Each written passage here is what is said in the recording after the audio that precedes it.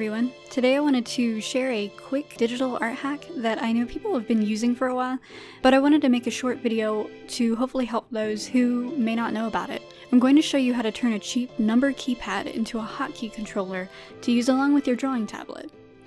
It doesn't matter if your tablet already has some express keys on it or not. This is going to be useful to anyone who's tired of having to use or make room for an entire keyboard while creating digital art.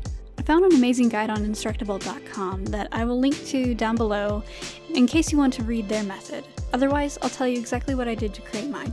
So I got this keypad from Amazon, and I'll have that link down below in case anybody's interested in the same one that I have right here.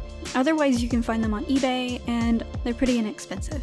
And the program I'm going to show you how to use today is called HID macros or HID macros. It's no longer supported, but honestly it's the easiest to use. Another reason why I prefer this program over others is because it allows you to program commands to the keypad alone without affecting your normal keyboard. You can find a link to the site where you can download HID macros in the description below. Since it's such a small program, it doesn't need to be installed, which is kind of nice.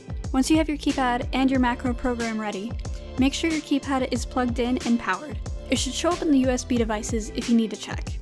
Then bring up HID macros. Since your keypad was already active, the program should be able to register if you press any of the keys. Depending on what art program you choose to draw with, you can usually find the keyboard shortcuts it has built in by looking through the menu, preferences. It shouldn't be too hard to find. If you need to, check Google for a list. Using your favorite hotkeys or keyboard shortcuts, we're going to map those to one of the 10 to 17 keys on your keypad. You can use just the numbers if you want, or you can map any other key excluding the number lock key. So I'm going to show you how to bind the keyboard shortcut for undo. In Photoshop, my undo shortcut is Ctrl-Z. So let's go to our macro program and make a new macro. I'm going to go ahead and delete the one I already have just for this example. First, hit New and a new macro should show up in the list and already be selected. Go over to Edit Macro and give it a name. Once you have that, we are going to go down to Action and click Send Keyboard Sequence. This is a box where you would want to type in Ctrl-Z, but you can't type in the Control command like you normally would. So let's click on Help just above the test area and scroll down until you find the Appendix Supported Modifiers for Keystroke Sequence. And below that, you will see a list of symbols that correspond to the common modifiers. Here we see that Control is the caret symbol, or that little upward arrow symbol. Now that we know this, we can go back to the Macros tab and type in caret-Z. So now the macro knows what you want it to do, but isn't bound to a key yet. With your keypad ready, choose a key that you would like to bind to undo and click Scan. A dialog box will appear, ready to record the next key you press. I hit 7 on my keypad, and it's done.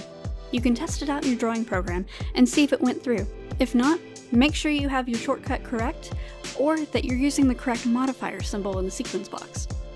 A side note, if your keypad has a 0 and a 00 or 000 key, that set of keys act pretty much as the same key, no matter which of the two you map. The only difference is, the one that has some more zeros will do that programmed command a multiple of 2 to 3 times. It's kind of confusing and I don't use it, but the original guide I found had shown the set of keys bound to an undo command, so pressing the single 0 key would undo once, while pressing the 000 key would undo 3 steps in a single press. I hope that makes sense. Anyways, this is pretty much all it takes to bind your favorite keyboard shortcuts to a convenient keypad. If you want to take it a step further, you can make stickers to put on the keys so you don't have to memorize what numbers do what, but that's up to you. Hope this helps, and thanks for watching.